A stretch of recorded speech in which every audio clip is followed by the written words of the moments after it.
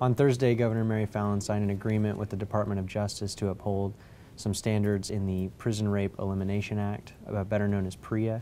PREA was signed in 2003, and it essentially sets standards for how to curb sexual assaults behind bars. It's been in place for 10 years, but this is the first time that the Department of Justice is asking states to sign an agreement saying that they're either in compliance with the act or will be soon. Thursday was also the deadline to sign the agreement.